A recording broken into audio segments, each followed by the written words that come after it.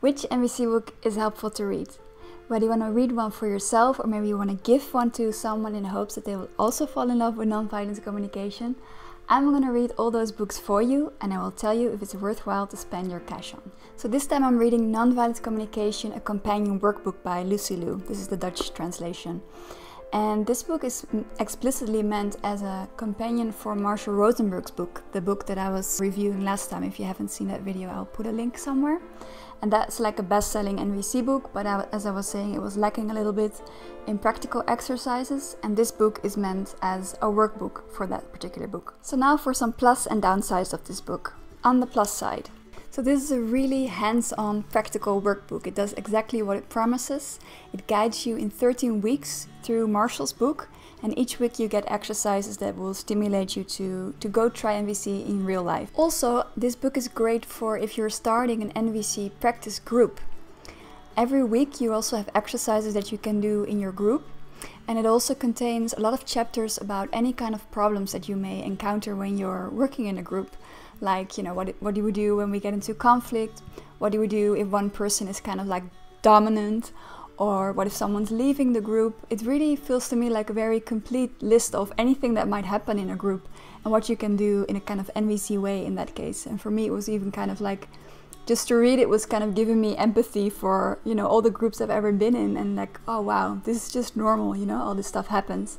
And there are some solutions for it as well. So now for some downsides. So I didn't have many downsides for this book, but just two small things.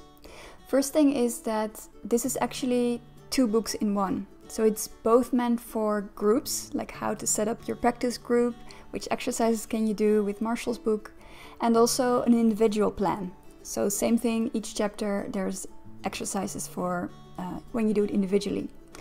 And they try to, every time there was a group exercise, to come up with an equivalent for the individual.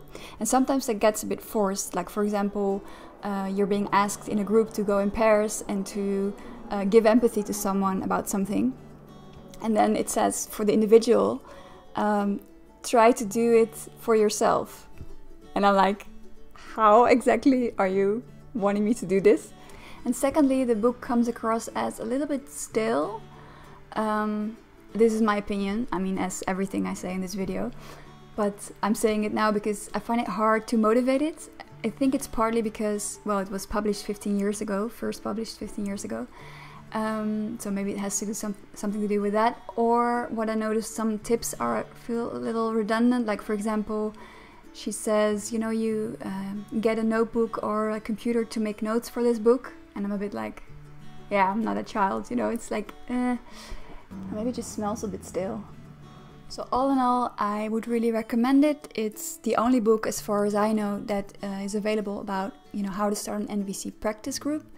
It's very helpful if you're a teacher and you want to use it combined with Marshall's book. You do really need Marshall's book to use this one. And also if you're just an individual wanting to practice NVC and you have maybe Marshall's book already, this is very helpful. So I would definitely recommend it.